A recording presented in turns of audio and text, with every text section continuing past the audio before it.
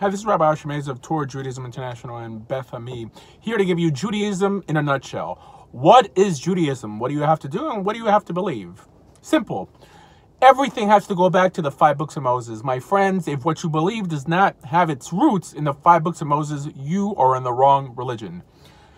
So Judaism is made up of what we call the oral law and the written law. What is the written law? Again, the 5 books of Moses, what people call the Chumash or the Torah. What's the oral law? The rulings that come from the court, the great court, also known as the elders, the men in the great assembly, the Sanhedrin. The court, the Beit Din Hagadol. That is what makes up the oral law. How does that tie back into Torah? Deuteronomy chapter 17 tells us that we have to obey, we have to heed the instructions that come from this court, that by not listening to them, we would not be listening to God. Next, what is the written law and what power does it have in our belief system? Well, it's the written law that tells you what you must believe in. And it's the oral law that tells you how do you illustrate these mitzvot. Let's be clear. If there's anything regarding belief that does not stem from the 5 books of Moses in rabbinic literature or what we call oral law, it is not an obligatory belief. It's an optional belief. Fine. So it's not necessarily part of Judaism. So again, the 5 books of Moses lays down belief. Metaphysical belief has to come from the 5 books of Moses, not the prophets or the writings, but the revelation that we received on Mount Sinai, for it to be binding, for it to be obligatory to believe. So all belief, especially metaphysical beliefs, has to stem from the 5 books of Moses, but everything legal has to come both from the 5 books of Moses and what we call the oral law.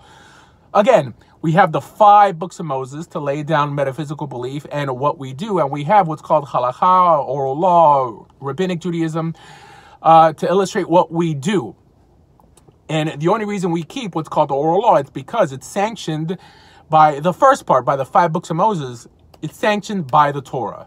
And that's pretty much all Judaism is. Now, how can one know the oral law? How can one get a copy for themselves? Easy. Well, what we call the oral law today is really just the Mishnah. The Mishnah and Mishnaic literature, the Toseftot, the Braitot, and on and on.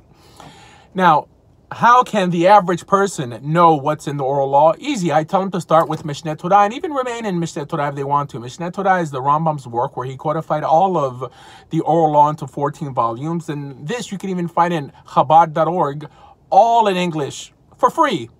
So there you have it, Mishneh Torah, which literally means the second Torah, and then the initial Torah, which is the 5 books of Moses.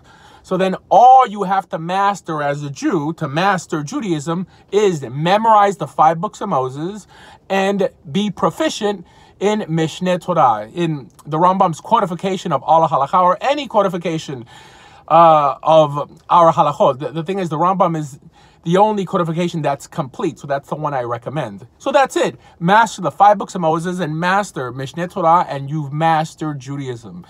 Then you have time to live your life, have fun, and make more Jews. For more information about everything Jewish, please visit TorahJudaism.com. Thank you.